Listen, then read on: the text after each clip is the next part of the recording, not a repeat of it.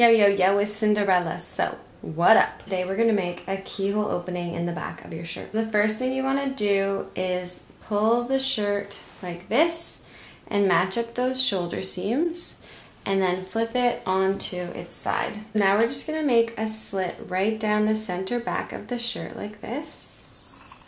Just like that. And then you can tug on it so it rolls up a bit.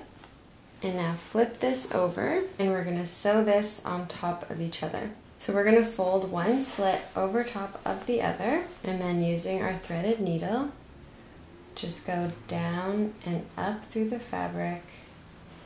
Pull your thread almost all the way through, but not through. And then go back through the same holes again. And before the loop closes, just put your needle through that loop and pull it closed. So we're just gonna make a couple stitches through the loop, pull it closed, and there you go.